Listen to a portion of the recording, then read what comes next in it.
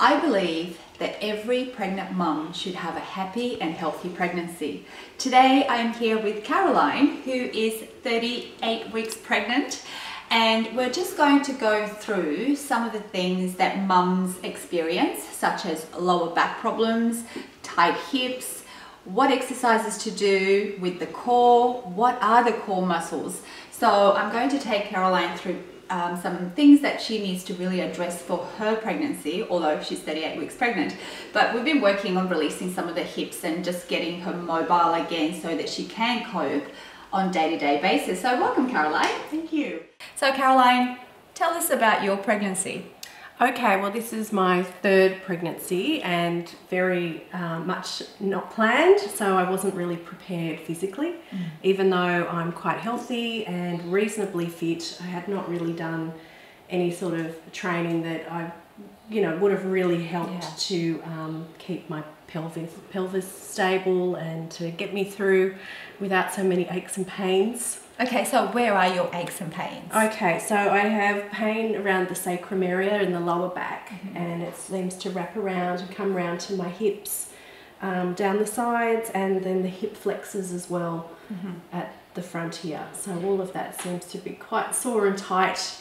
Yes. And not as mobile as it should be. Right, and so I've been working with Caroline to release some of those tight spots and also address pelvic floor, but also how to stabilize her pelvis so she doesn't go achy. She almost feels like she's inflamed. Yes. Most of the time. Yeah, I get burning sort of pains in my hips at night. Yes. Sleeping is a problem? Sleeping is a real problem and has been for at least the past maybe 15 weeks of the pregnancy. Yes, awesome. So that's what we'll do today. So we'll talk about postural stuff, and then I'm going to have Caroline on the massage table and we're going to be doing some massaging. Yeah. And so at 38 weeks pregnant, I'm preparing her for her birth. Well and truly. So it is a well-known fact that mums have a better labor or easier labor, if that's at all possible. We know it's hard, but it can be easier when the mum is well prepared. In other words, she's really good with her pelvic floor muscles and she's able to push properly. And also she is released in the hips, so she doesn't have all that tightness in the hips, and also she doesn't have the tightness in the back. So what we're going to do with Caroline, I've just got her to go upstairs and change, and so we're going to talk about postural stuff. So Caroline, if I can have you standing up. Yeah, sure. And let's talk about postural stuff first. And so if I look at Caroline's gorgeous pregnant body here, what you want to sort of focus on is having a nice tall posture up here. So the earlobes should be really in the middle of the shoulder there. And then we're looking at the upper back here, so that the back, we need to strengthen the mid back here. And then we'll go into the lower back here, because what happens is as the baby grows and the load goes to the front, the pelvis anteriorly rotates, and so you've got this massive lordotic curvature here. What happens there is that you get tight hips, you get stiff lower back here, and then also you've got the piriformis muscle, which is firing off all the time, and you may even experience some sciatic nerve problems in the middle of the butt cheek there. The piriformis, I call it the pain in the bum muscle. So we really need to address that and how to relieve any kind of discomfort here. And I'll show you that when we do the massage. So Caroline, as you're standing there, I just want you to lock your knees. Good. And so this is what happens. They lock their knees and the load goes at the front, and there's this like exaggerated lower back issue here and problem and tightness and pain. So if you can unlock your knees, Caroline, and just stand there, so not bent too far, but just unlock them so they're not in a stiff sort of locked position.